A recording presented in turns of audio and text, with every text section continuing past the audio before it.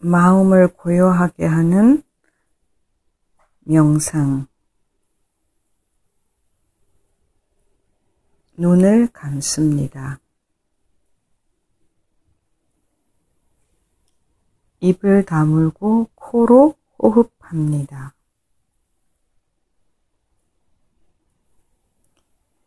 코끝에 콧구멍으로 호흡에 들고 남을 촉각으로 느낍니다.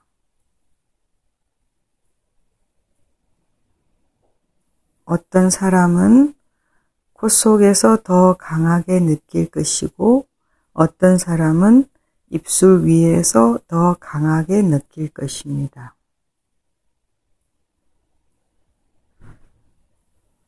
호흡이 들고 나는 것을 가장 분명하게 느낄 수 있는 지점을 찾기 위해 숨을 깊이 들이마시고 콧구멍으로 내쉽니다.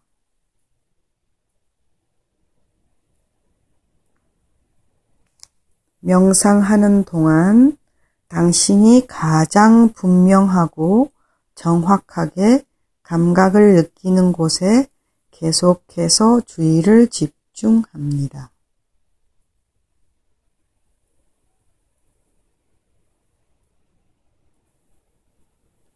모든 들숨의 시작과 중간과 끝을 느낍니다.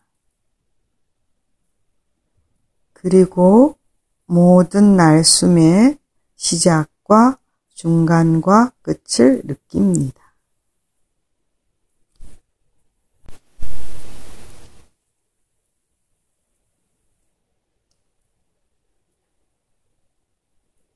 때때로 호흡이 짧을 수 있습니다. 의도적으로 길게 할 필요는 없습니다.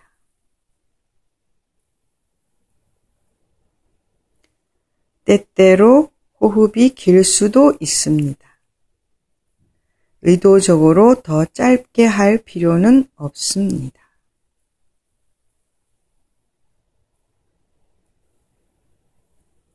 때때로 호흡이 변할 수 있습니다.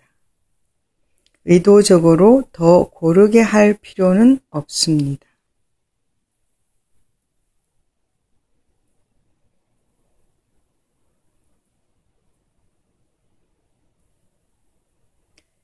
코끝에 콧구멍을 통해 단지 호흡에 들고 남만 관찰합니다.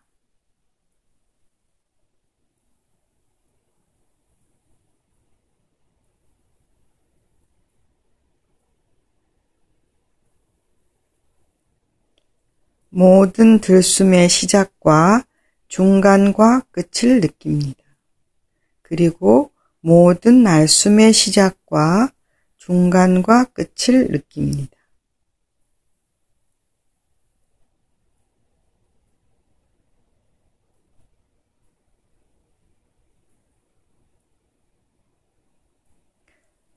의도적으로 호흡을 조절하려 하지 말고 자연스럽게 놔둡니다.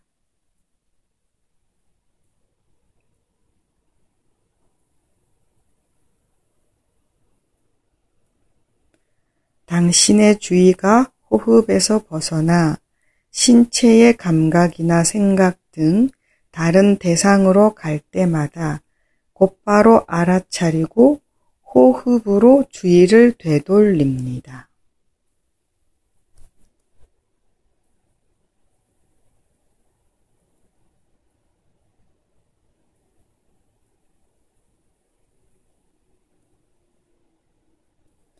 명상이 끝날 때까지 일을 계속합니다.